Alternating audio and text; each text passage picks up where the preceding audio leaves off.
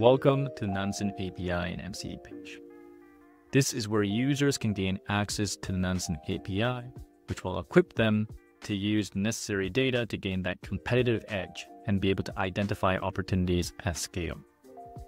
What it does is give you the ability to build, automate, and access Nansen's on-chain data through a structured API interface.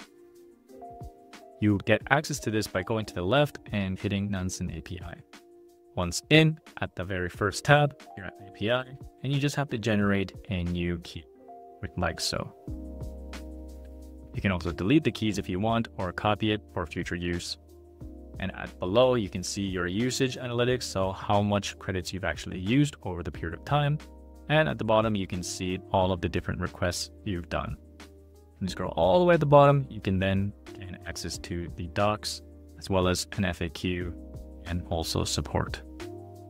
Everything is here for you on this primary tab. If you go all the way at the top, then you will get access to Nansen MCP. Now, MCP stands for Mono Context Protocol, and it pretty much just means you're able to plug in Nansen's on-chain data into your favorite AI tools. Now, you can do this in 3 different ways. For one, you can plug it into your Claude desktop app. If you use Claude Code, you can then just copy this command and put it into your terminal. And then the third way is by plugging into MCP clients. Now, if you want a little bit more information on this, make sure to head back to the FAQ or docs, and this will take you to a separate documentation page, which you see here, which has all the information you need. The fastest way that I like to set it up is going through the Claude desktop, because I use Claude desktop quite a lot.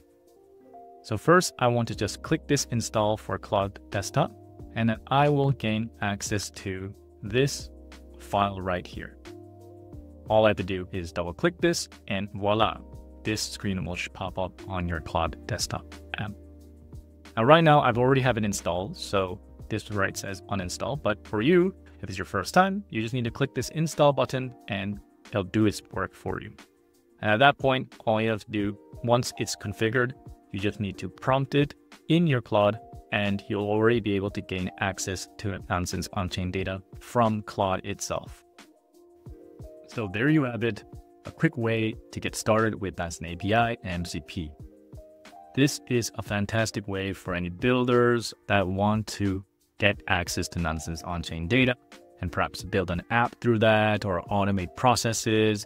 And it just opens up many doors to do so much more. Now, if you're interested in our Nansen agent, which leverages Nansen MCP, make sure to watch the next video.